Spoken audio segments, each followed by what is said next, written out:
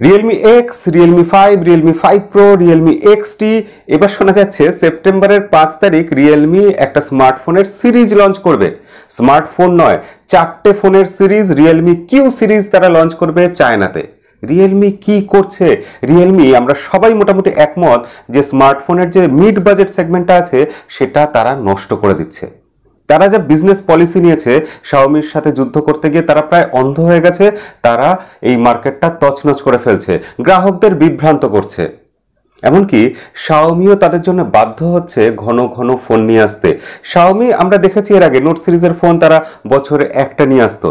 2018 সালে যখন থেকে রিয়েলমির উত্থান হলো, শাওমি বছরে 2টো নোট সিরিজের ফোন আনতে শুরু করলো। আর আজকে দাঁড়িয়ে 2019 সালের শেষে এসে আমরা দেখছি যে রিয়েলমি যতগুলো ফোন আনছে, শাওমি তার সাথে কম্পিট করার জন্য সাথে সাথে আর একটা কিছু ফোন নিয়ে আসছে। সবাই একমত হয়ে যাচ্ছে যে রিয়েলমি মার্কেট নষ্ট করছে। কিন্তু আমি বলবো যে এখানে একটু অন্যরকম ভাবনারও জায়গা আছে। রিয়েলমি মার্কেটটা নষ্ট করে দিচ্ছে, রিয়েলমি খারাপ করছে, এই কথায় আমি একমত না। আমি বরঞ্চ বলবো যে রিয়েলমি ভালো করছে। এটা কেন ভালো করছে অবশ্যই ভিডিওটা শেষ অবধি দেখুন, আপনারাও আশা করি আমার সাথে একমত হবেন। প্রসঙ্গত বলে রাখি যে সবাই যখন প্রায় সব ইউটিউব চ্যানেলে বলা হচ্ছিল যে রিয়েলমি এক্সটিতে থাকবে পলিকার্বনেট ব্যাক সাইডে, বিল্ড সেই আগের মতোই হবে প্লাস্টিকের, কিন্তু একমাত্র আমাদের চ্যানেলেই আমরা বারবার বলেছিলাম যে এখানে থাকবে গ্লাস বডি, মানে ব্যাক সাইডে থাকবে গ্লাস, যেটা রিয়েলমির ইতিহাসে প্রথমবার হবে এবং সেটা শেষ অবধি মিলে গেছে। তাই আপনারা যদি এরকম আপডেট পেতে চান অবশ্যই চ্যানেলটাকে সাবস্ক্রাইব করে রাখবেন, সাথে বেল আইকনটা বাজিয়ে রাখবেন, তারপর বাকি ভিডিওটা দেখবেন। স্মার্টফোনের মার্কেটে, বিশেষত মিড বাজেট সেগমেন্টের মার্কেটে আজকে যেটা চলছে সেটা হচ্ছে নাম্বারের খেলা। গ্রাহকদের বিভ্রান্ত করা হচ্ছে বিভিন্ন রকম সংখ্যা দেখিয়ে, তাদেরকে শুধু ভোলানো হচ্ছে। কেন বলছি? শুধু স্মার্টফোনের সংখ্যার দিক দিয়ে নয়, রিয়েলমি এত ফোন রিলিজ করছে, স্যামসাং সেপ্টেম্বর মাসে 3টে ফোন রিলিজ করছে, A10s, A30s, A50s এবং শোনা যাচ্ছে এখন A70sও নাকি সেপ্টেম্বর মাসে আসবে। রেডমি তারা একের পর এক ফোন লঞ্চ করছে, আর রিয়েলমির কথা তো বলার কিছু নেই। তবে সবাই এই নাম্বারের দৌড়ে নেমে পড়েছে।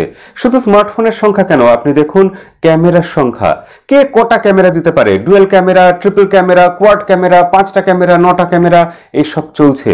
ক্যামেরার সংখ্যা নিয়ে এর আগে ভিডিও বানিয়েছিলাম, না দেখে থাকলে আই বাটনে লিংক দিলাম, দেখতে পারেন। তবে এই ভিডিওটা শেষ অবধি দেখুন তারপরে। এছাড়া ক্যামেরার মেগাপিক্সেল নিয়ে আরেকটা দৌড় চলছে।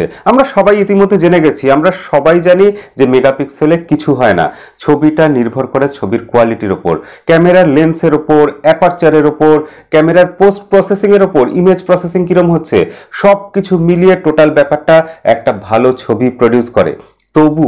তবু এই কোম্পানিগুলো, এই মিড বাজেট সেগমেন্টে যারা অপারেট করে সেই সব কোম্পানিগুলো এই ক্যামেরার মেগাপিক্সেলের নাম্বার দিয়ে আমাদের ভোলাতে চাইছে। 48 মেগাপিক্সেল, 64 মেগাপিক্সেল, এখন আসছে 108 মেগাপিক্সেল। স্যামসাং তাদের A91 এই ফোনটা নিয়ে আসবে 108 মেগাপিক্সেল ক্যামেরা দিয়ে। কি চলছে? এরপর আমরা কত মেগাপিক্সেলে গিয়ে থামবো? অথচ স্যামসাং তাদের যেটা প্রিমিয়াম সেগমেন্টের ফোন, যেটা তাদের ঘরের ফোন, যেটা আদরের ফোন, যেটা তারা অনেক যত্ন নিয়ে ভালোবাসা নিয়ে বানায়, সেই ফোনটার বেলা তারা দিয়েছে 12 মেগাপিক্সেল ক্যামেরা। হ্যাঁ, নোট 10 বা নোট 10 প্লাসের কথা বলছি, সদ্য রিলিজ হয়েছে যে ফোনটা, তাতে আছে মাত্র 12 মেগাপিক্সেল ক্যামেরা। এবং ডিএক্সওমার রেটিং এ আমরা দেখছি সেটা সেরা ফোন হয়েছে, 113 স্কোর করেছে।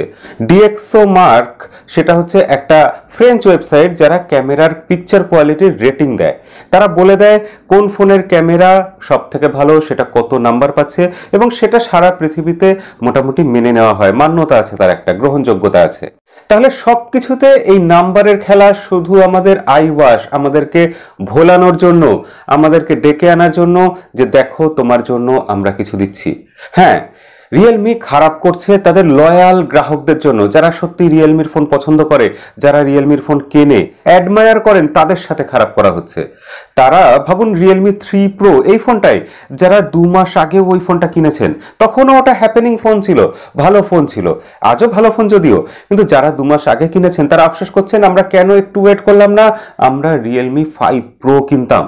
আর যারা ভেবেছিলেন রিয়েলমি 5 প্রো কিনবো, তারা ভাবছেন যাক বাবা বাঁচলাম, কিনে ফেলিনি, আমরা রিয়েলমি এক্সটি কিনবো। তাদের মধ্যে একটা কনফিউশন তৈরি হচ্ছে। হ্যাঁ, রিয়েলমি এক্স এর সাকসেসর রিয়েলমি এক্সটি, এবং সেটা ভালো ফোন আমি ব্যক্তিগতভাবে মনে করি। অনেকেই এটা একমত হবেন না, তার অন্যতম কারণ তারা ভাববেন যে pop up selfie camera Realme এক্সটিতে নেই। কিন্তু পপ আপ সেলফি ক্যামেরা অনেকেই পছন্দ করেন না, আর যারা পছন্দ করেনও তাদেরকে আমি বলবো আপনারা ভেবে দেখুন রিয়েলমি এক্স এর থেকে কোথায় কোথায় আমরা আপগ্রেডেশন পাচ্ছি। অবশ্যই প্রসেসর সামান্য হলেও উন্নত পাচ্ছি, বিল্ড এবং ডিজাইন সেখানে কিন্তু আমরা অনেকটা আপগ্রেডেশন পাচ্ছি। গ্লাস বডি রিয়েলমি শেষ অবধি দিয়েছে এবং সেটা আমাদের দীর্ঘদিনের দাবি ছিল।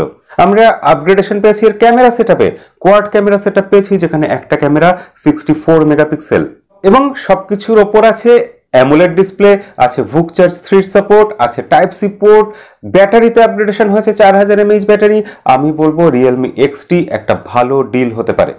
রেডমি নোট 8 প্রো সেই ফোনটা আসুক এবং তার সাথে তখন কম্পেয়ার করে দেখা যাবে রিয়েলমি এক্সটি কতটা এগিয়ে আছে বা পিছিয়ে আছে। এবার বলি রিয়েলমি মার্কেট নষ্ট করছে কি করছে না। আসলে এটা কোনো প্রশ্নই নয় যে রিয়েলমি মার্কেট নষ্ট করছে কি করছে না।